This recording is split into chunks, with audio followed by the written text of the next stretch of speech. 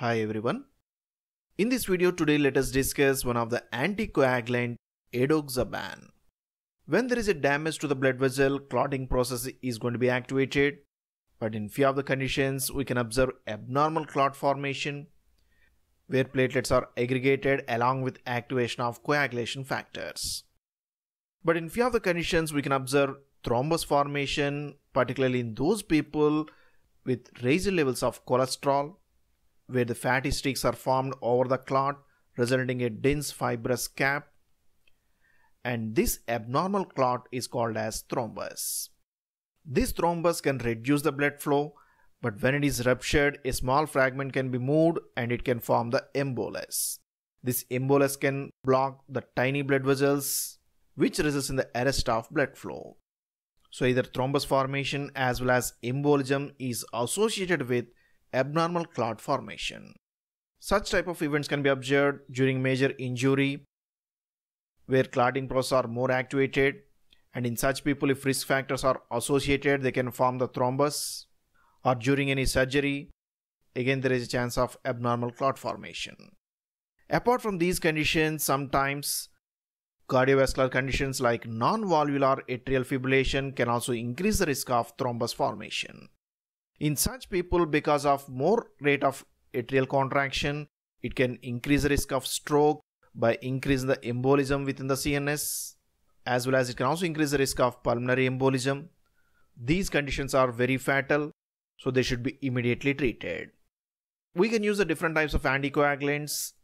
Among them, Edoxaban is one of the anticoagulant which is having the suffix Xaban. Here the Xaban indicates that this drug is acting like factor 10A inhibitor. So simply this is an anticoagulant which acts as factor 10A inhibitor, where the factor 10A plays a key role in clot formation. So even it interferes with the normal clotting mechanism, but in the people with any thromboembolism and risk for thrombus formation, in such conditions Edoxaban can be given to control the thrombus formation.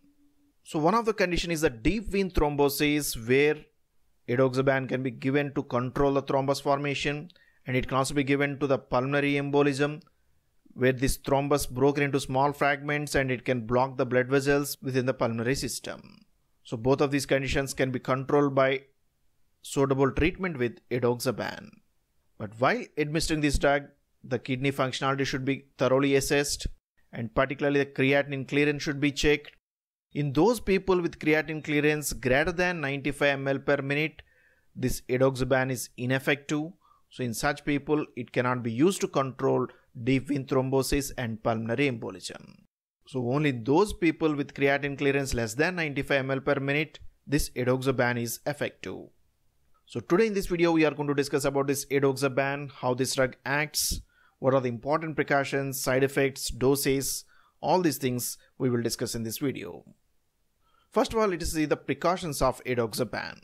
One of the important precautions of Edoxaban is that since this drug acts as an anticoagulant, it can increase the risk of bleeding. So it should be carefully given because of risk of bleeding, which can be further increased by other drugs which are co-administered with Edoxaban.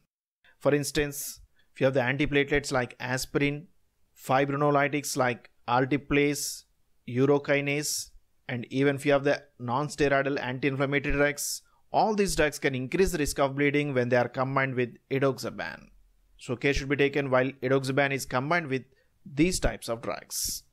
But in few of the people, we can observe the uncontrolled bleeding that's called pathological bleeding. In such people, Edoxaban should not be given because it further increases the risk of bleeding, which is not easily controlled. So in such people, Edoxaban is contraindicated.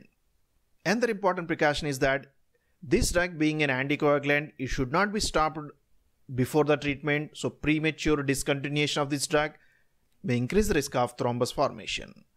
Since this drug is going to reduce the thrombosis, premature discontinuation should be avoided.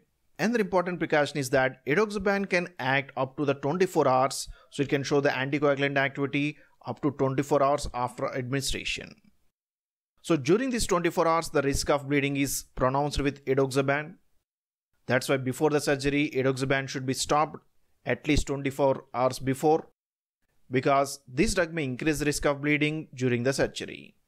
and even there is no suitable antidote is available for Edoxaban. So care should be taken while checking the risk of bleeding with this drug. And even with hemodialysis, we cannot find the suitable clearance with this drug.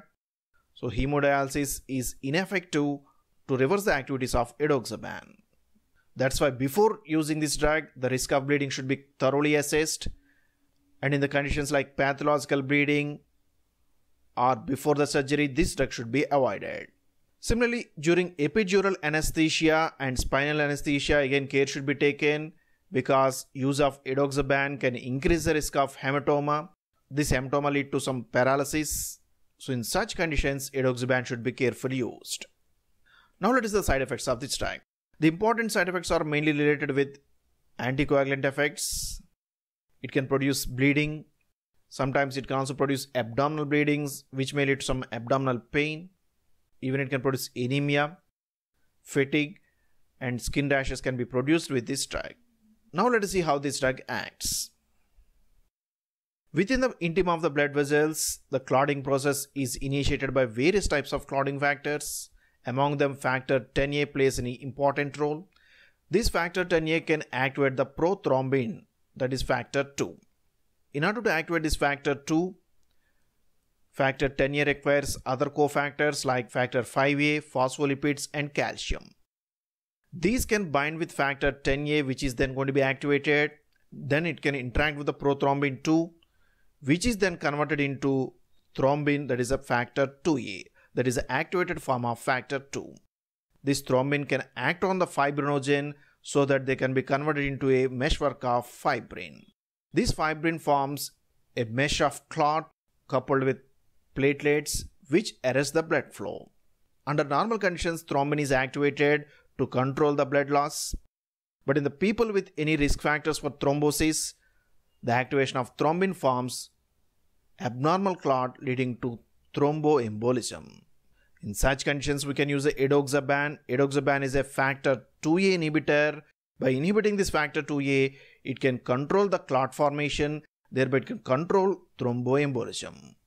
How it is given? This drug is available as a tablet at different strengths starting from 15 mg, 30 mg and 60 mg. The dose of Edoxaban is started at 60 mg given once daily.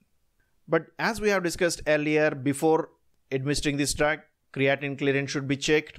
In those people with creatinine clearance in between 15 to 50 ml per minute, the dose of the drug should be reduced to 30 mg given once daily.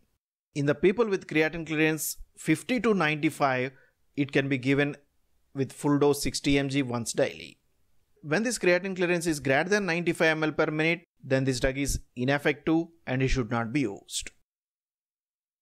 So that's all about this drug Edoxaban, which is a factor 10A inhibitor which acts as an anticoagulant that controls the thrombus formation as well as thromboembolism. That's why this drug can be used in the conditions like deep vein thrombosis and pulmonary embolism that are coupled with non-valvular atrial fibrillation. But risk of bleeding is one of the important precautions that should be considered with this drug.